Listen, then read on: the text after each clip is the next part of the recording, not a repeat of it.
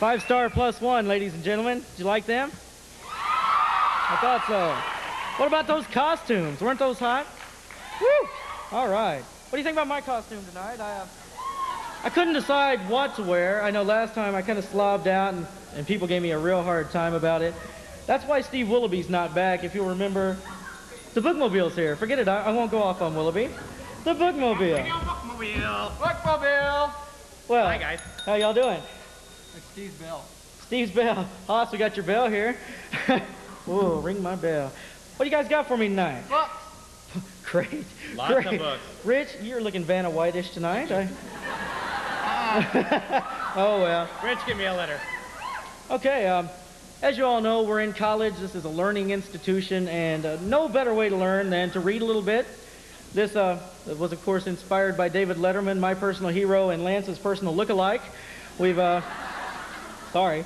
Anyway, we've got several new books here, and I recently just finished reading a very deep novel. It was called The Little Engine That Could. Oh, you read that one too? I read it.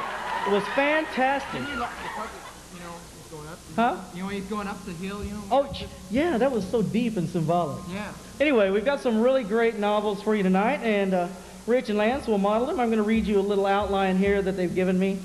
Our first book tonight is all about what happens when an SFO dignitary travels to Lebanon to negotiate for the release of hostages.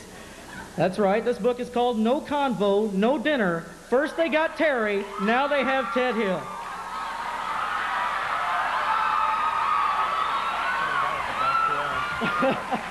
I have not read this book. Is there anybody in the audience that's read this yet?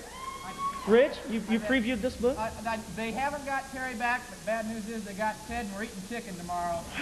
No, not chicken. Yeah, we are. Okay, well, I guess we'll... Oh, book number 2. Book number 2.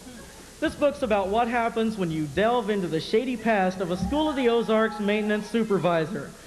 It's called I Was a First Grade Paste Addict. It's the life and times of Bill Blunk. I don't know Bill Blunk very well. What was that all about? Does anybody know?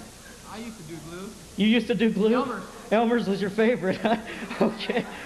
Well, Rich, I never knew that about you. You look pretty pasty yourself. I know it, pasty.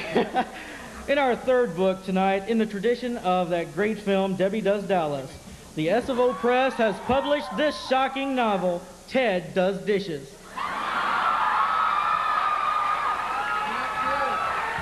Not true? It's not true. Ted does not do dishes. Tiny hall people, does Ted do dishes? I told you. Does everybody here work in a dining hall?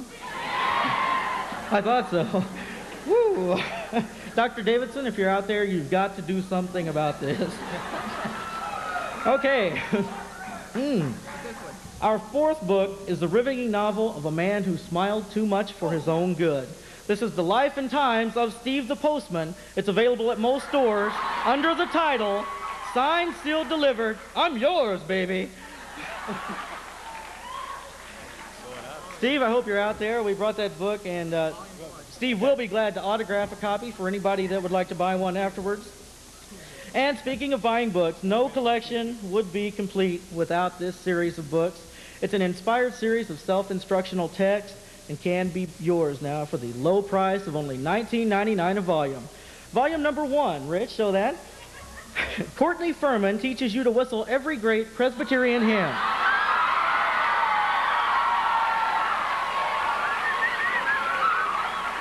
That is important.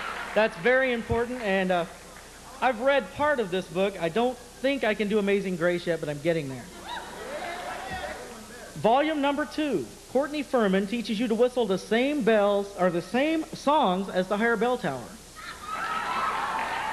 That is very important. You guys can hum right along with the SFO mini concerts brought to you by the chaplain's office at noon and 6 every day. And volume number 3, graciously held by Lance the Wonder Dog, Courtney whistles every Led Zeppelin classic without moving his lips. That's the Bookmobile, gentlemen. Thank you so much. Here's your bell. Bell, remember, reading is fundamental. Fun to what? Fundamental. Oh, okay. Mental. That word always throws me off. Yeah, me too. Anyway, thanks, guys. Have a wonderful day. Get out of the way. Ugh. Animal. We're on a court. All right, let's move on. Group number 4. Move on, please. Yeah, these guys are embarrassing me. I didn't pay them, by the way. Here, Lance, got a little money for you here? Okay.